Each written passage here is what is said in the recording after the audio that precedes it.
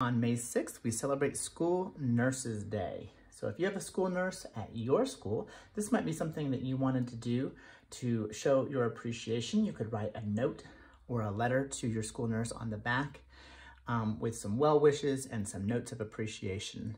So to get us started, let's draw a circle for the head.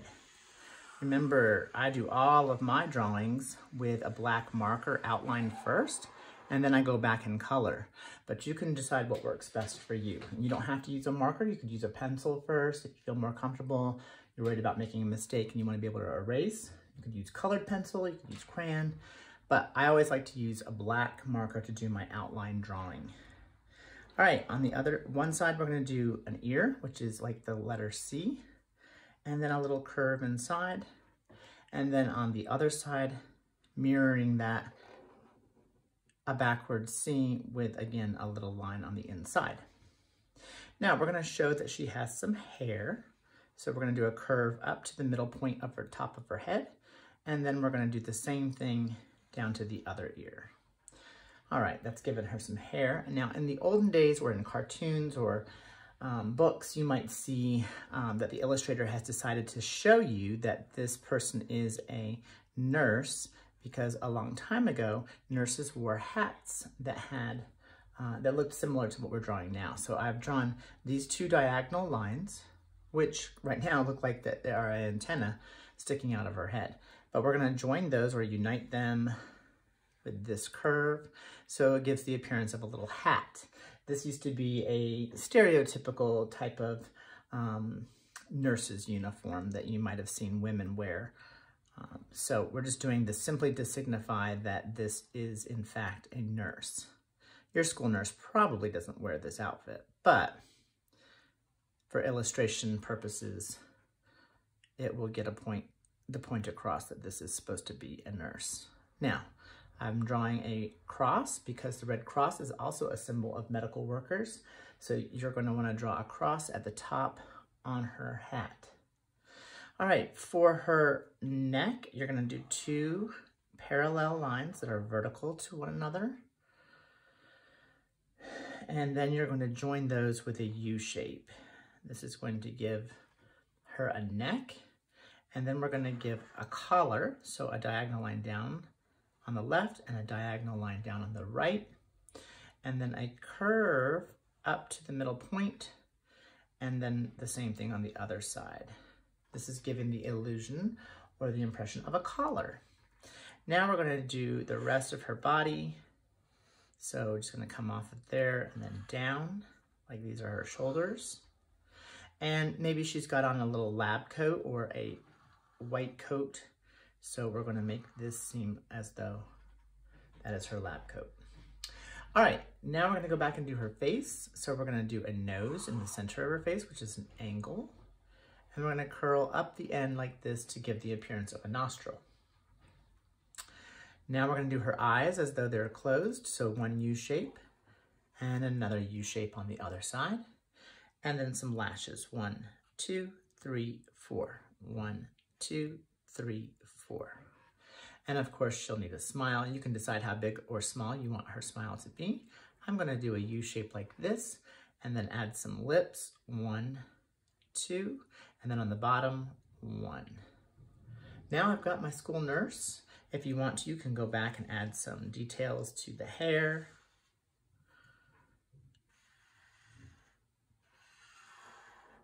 You may want to add a few little dots here, maybe on her collar. These are just giving some interest. All right, and there's your school nurse. Now we're ready to color. If you have never gotten a pack of these kind of crayons, these are the multicultural crayons, and they're great for skin tones. So depending on your school nurse, you'll want to match her skin with the right color. I'm going to use brown and do all the skin brown. So I'm going to start here at the neck. Remember, when you're coloring, you want to flood all the white space with color so that your project always looks and feels complete. I'm going to go ahead and do the ears on both sides. Our school nurse is one of the people at our school who has worked at the school the longest. And she is the heart of our school. She arranges so many staff get-togethers and luncheons to bring and unite people together. But more importantly, she takes care of all the kids and the adults. When we're feeling bad, she takes our temperature. She makes sure that we are washing our hands, and she supplies us with hand sanitizer and Band-Aids and all of those things that make it so that we can be well at school. And she does things like check for head lice. That's got to be fun, right? And yeah, she's just a great lady, and she's been around for a long time. And I know that my mom actually was a school nurse for much of my childhood. And she did that for many, many years and retired as a school nurse as well. So, as you can tell, nurses hold a special place in my heart. And now more than ever, with watching the news and seeing how all of the healthcare workers, nurses, and doctors are all joining together to help battle this virus that has taken hold of our world. And they are giving up so much of themselves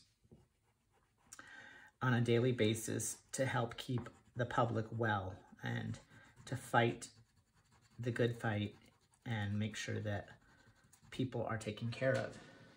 And that may mean putting their own lives in danger, or that may mean having to give up time with their own family, all to help take care of us. So I thought that it would be cool to spend some time doing these drawings as a show of appreciation for all that they do. And I hope that you have a school nurse at your school that you can count on for all of your medical needs while you're at school.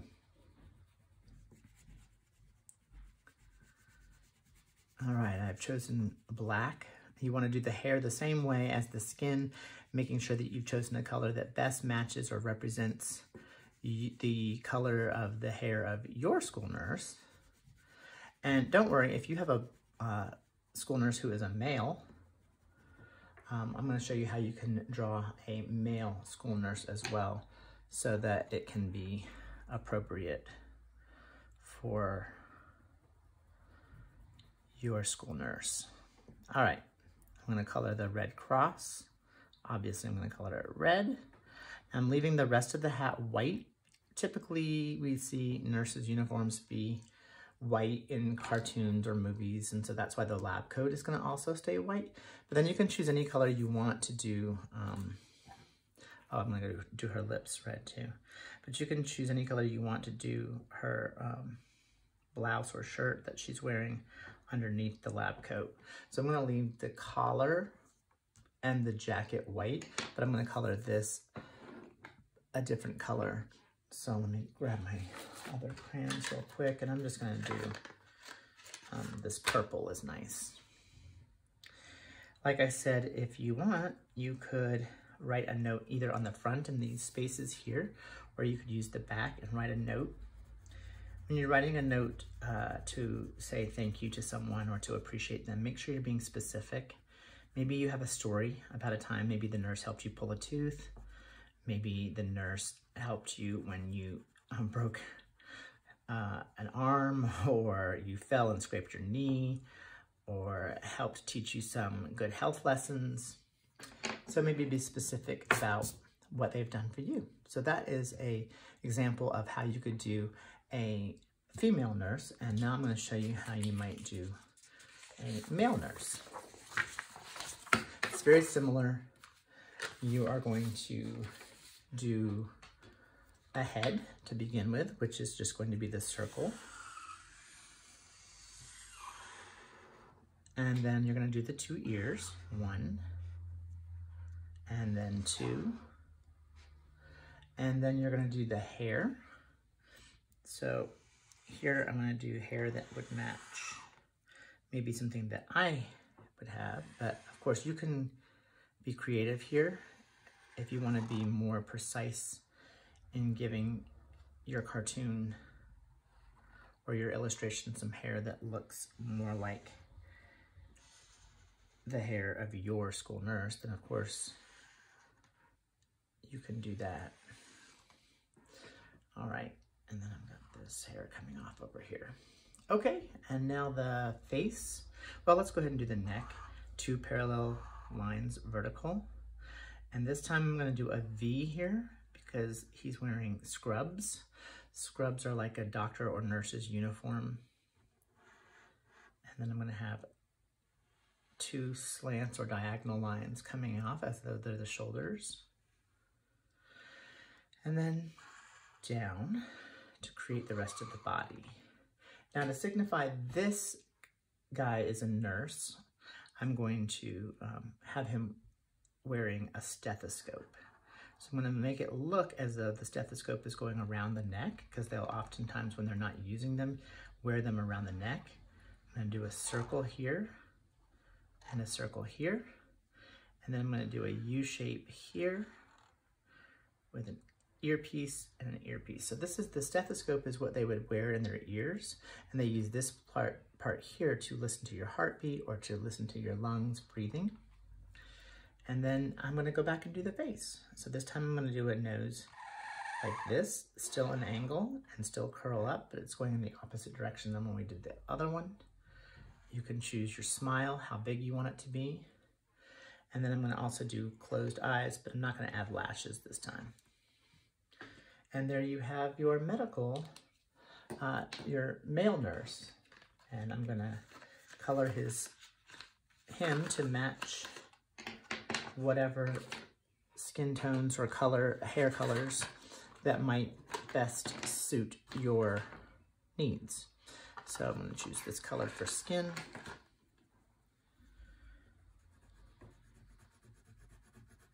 Remember to flood all the white space.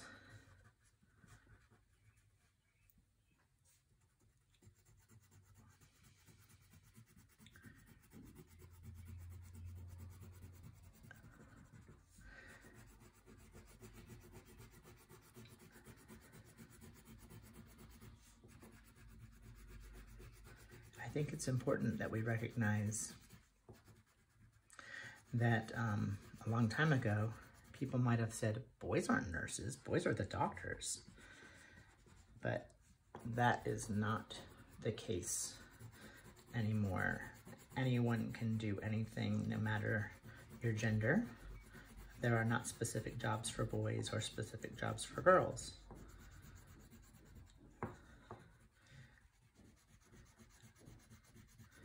Just think of your teachers. Maybe a lot of you think, oh, I've never even had a boy teacher, but boys can be teachers. I'm a teacher. And so we want to be sure that we don't trap ourselves into believing that there are jobs just for boys or just for girls.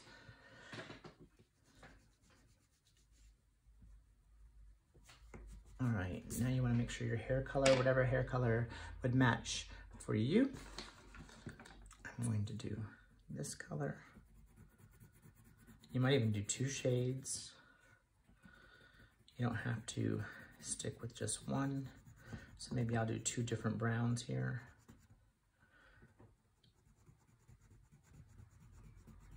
And it might just create a little extra bit of interest in our illustration. So there's one brown, and here's another, a darker one. Just kind of gives him 2 shades in his hair. Of course, you match yours or do yours however you want so that it suits you.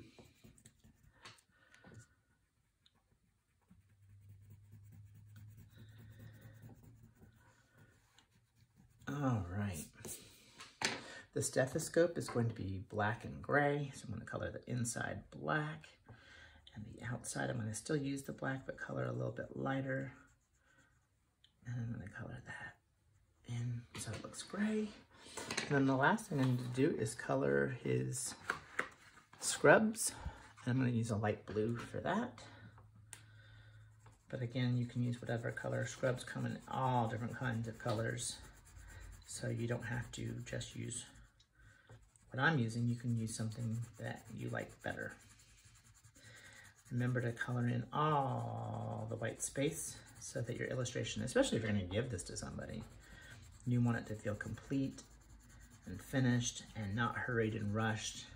You want to look like you took your time to make this neat because it's a gift. It's something you're going to give to them, and you want them to know that you took the time to care. Now the same thing is true here. You could write a note on these white spaces, or you could flip it over and write a note saying thank you. Remember that May 6th is National School Nurses Day, so I hope that you can find a way to appreciate your school nurses even though we're not at school. Maybe you could take a picture of your picture and email it to the school nurse or to your teacher, and I bet they could find a way to get it to the school nurse too so that they know that you appreciate them. I'll see you next time.